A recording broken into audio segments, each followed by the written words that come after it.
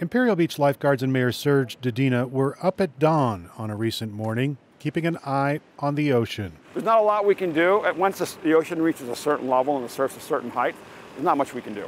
Seasonal high tides and an active storm cell were working together to blast coastal barriers designed to keep the ocean at bay. Large rocks didn't always succeed. The storm-fueled waves regularly washed over the coastal reinforcements. Public safety officials did what they could to protect the people living here. They got out and they warned them of the danger.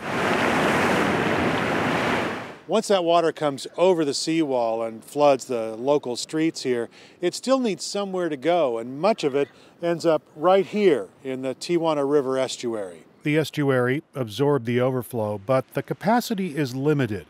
This is likely to happen much more often in Imperial Beach and other low-lying communities as sea levels go up. Mark Merrifield works at the Scripps Institution of Oceanography. So we know sea levels going up, but as you add on these wave events, what does that combined effect look like? He runs the Center for Climate Change Impacts and Adaptation, and he wants to understand how these two events, high tide and big waves, interact. He's interested in everything that's happening during this event. The sea level is so high in the estuary, where it normally would drain, that it's just backing up the water. So that effect is also important to measure and to document. And in a way, this is almost like a natural laboratory for that sort of thing.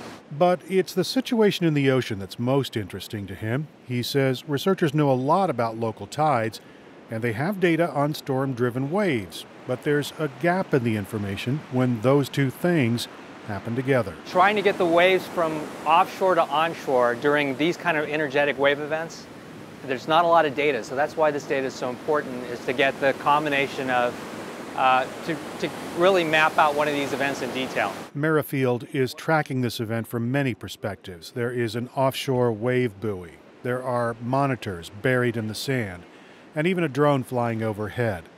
And on this second-floor condo balcony, researchers are using a machine that takes specific measurements using pulses of light to calculate the range of nearby objects. This distance here is about 150 feet across, and this is a two-dimensional view looking straight out at the ocean. Marine technician Lucian Perry says the LiDAR equipment is sophisticated enough that it can track and record many individual waves.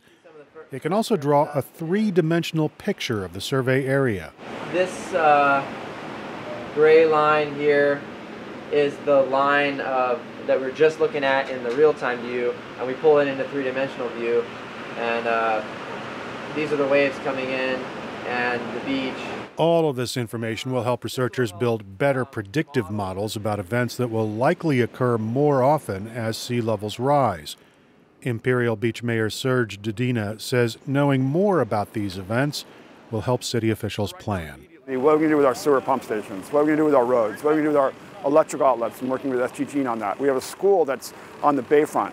And then how are we going to actually deal with mitigating rising seas and increased erosion? Rising sea levels are not something the city can ignore because DEDINA says the low-lying community is surrounded by the ocean, an estuary, and San Diego Bay. We're going to have to face some tough choices in what we do to address protecting our public beach and public access. So we're looking at natural solutions and then really protecting our infrastructure. DEDINA says public property is the city's primary concern, but private property owners there also have some decisions to make as water pushes against the city's boundaries.